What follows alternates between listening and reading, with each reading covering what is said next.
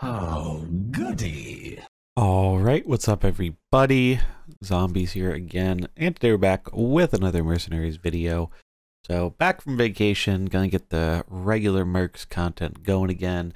Excited to check out some of the stuff from the new patch we got yesterday. I'll probably do another video just kind of going over the different balancing buffs, adjustments we got, as we got a lot of those, but they were just taking a look at the upcoming Thun event. So if you didn't see in the patch notes, we are getting the Last Old God Thun as an event coming later on in August.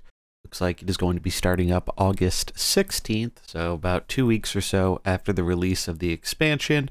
Finley will also be coming with the expansion, so we'll get a new Merc then another one with this Thun event. So I'm just going to run through what the different tasks are and their requirements, so that way if you want to complete this event, especially if you're a newer player, you know what it is you should be working towards before the event starts later on in August. So let's take a look here. Task number 1, Glacial Rave. This involves completing the Ravek bounty with all your mercs alive in Alterac Valley. Not heroic, so that one shouldn't be too difficult. Then we have task 2, Seafood Soup. This one involves completing the Acolyte of N'Zoth bounty with at least 2 dragons in Darkshore. That one should be relatively budget friendly, as there are a lot of good rare dragons, so that one shouldn't be too difficult. Then task number 3, we are Dancers. This one involves completing the Lewis Phillips bounty without any humans in Alterac Valley. I think we had Lewis Phillips one earlier in one of the past events, and he really wasn't too bad, and that condition is pretty open, just literally anything but humans, so not too bad there. Worth noting that the Mercenary is locked behind the 3rd task this time, again, like last event, as opposed to the 2nd one. Not really sure why they made this change. It's a little bit annoying because now you have to wait an additional day once the event starts to actually play with the character, but maybe they were thinking that this will get more people to do more of the event rather than just doing the first 2 tasks and then not worrying about the rest. But anyway, moving on, we have task number 4, Mind Blowing. Trigger Cthulhu's Mind Fray Death Blow 5 times in a single battle.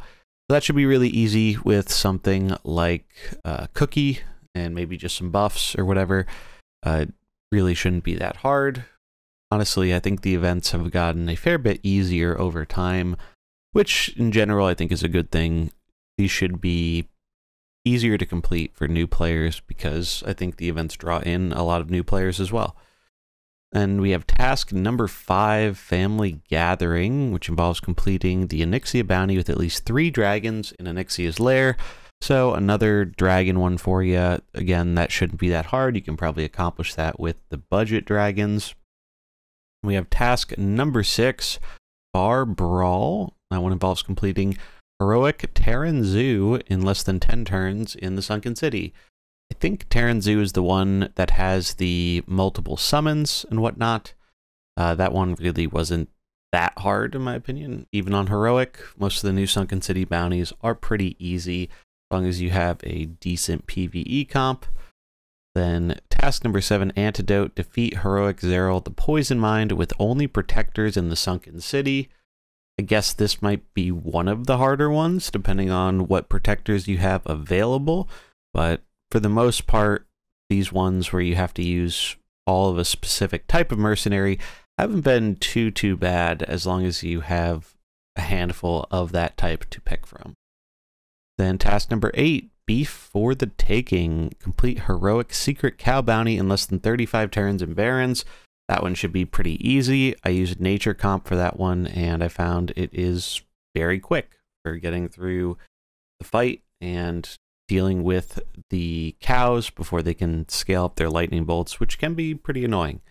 So I think I actually put out a guide a while back for the heroic cows, if you want to check that out. Then task number 9, Family Burial. Complete Heroic Undead Onyxia bounty with at least 4 dragons in Onyxia's lair. So it looks like they are just stacking up the dragon ones, so it looks like, I think they said this in the patch notes, you're going to want some protectors and you're going to want some dragons. for most of these. And then the last and final one, Field Hospital. Restore 100 health in a single match using Thun. So that is another one where you can probably do this one fairly easy, just by using heal power, scaling stuff, and cookie and whatnot. And that will reward you with the Diamond Thun variation. Looks like in terms of coins as well, it's mostly, you get a lot of Thun coins, which is always good. And then some coins for some of the other dragons, as well as some Tyrael coins, which is actually pretty nice because Tyrael can be kind of hard to fully max out given the limited ways to farm his coin. But yeah, I'll leave a link in the description if you would like to check this out for yourself. But just to recap, really what you want to be focusing on, especially if you're a newer player, is just get 3 or 4 decent dragons. I mean, to be honest, you probably don't even need that many. Mainly just for the heroic Onyxia thing, but the dragons are good to get anyway for both PvE and PvP. So if you don't have them leveled up, definitely start working on that and get some protectors up. I mean, it's a pretty protector heavy meta right now, in my opinion. Protectors are really, really good, whether it's Yasharaj, Localar, Trigor, the list goes on. But there are a lot of good protectors right now, so I don't think that one will be too bad. But yeah, that is going to wrap it up for this video. If you enjoyed it, do remember to like and subscribe, and I will catch you in the next one. Peace.